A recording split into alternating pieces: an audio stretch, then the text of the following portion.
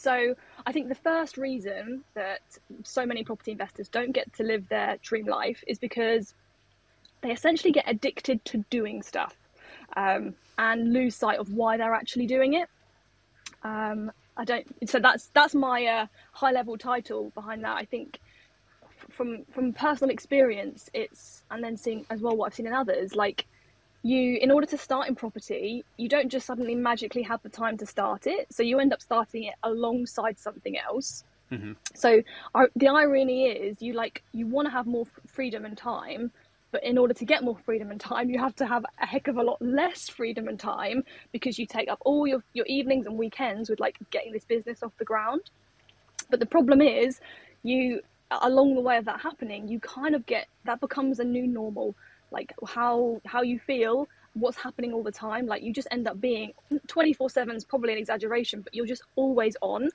And I think the main challenge is that, how do you go from having this vision of freedom and time, completely throwing freedom and time out the window to make it all happen, and then at some point come back around to actually realizing that.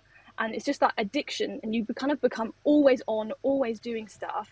And I think what I've been learning in the last couple of years is, from a physiological perspective, like, the addiction is also hormones as well. Like, we get addicted to the stress and the feelings of it. So it's not just that mindset shift to, okay, actually I'm going to have freedom, get some freedom and time now back. That's going to be the priority. But you also have to wean yourself off the addiction to these stress hormones that you've created for yourself.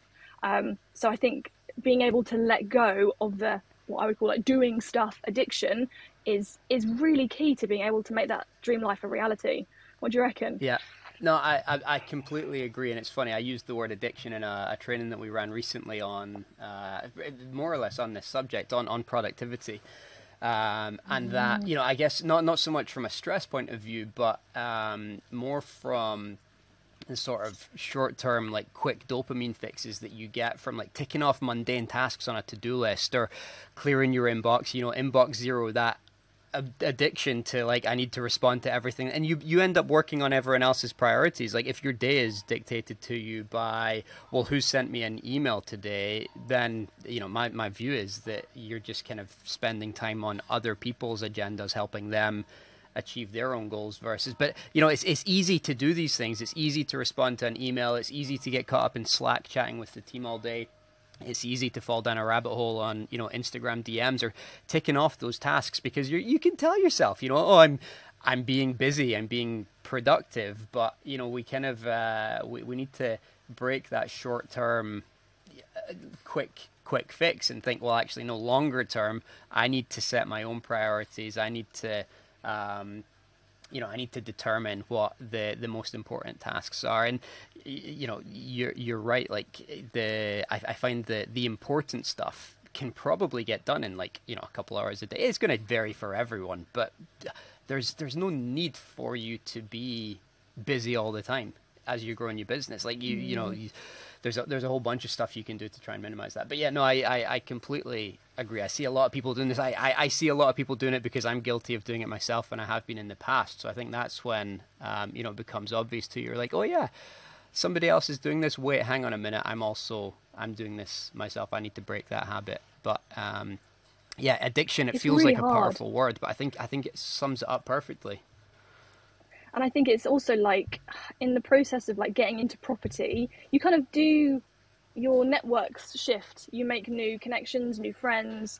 And I think you meet people who are doing bigger stuff than you, stuff that's maybe, more exciting than you or more complex than you. And somehow along the way, I don't know, I was definitely guilty of just getting a bit sucked into what everyone else was doing.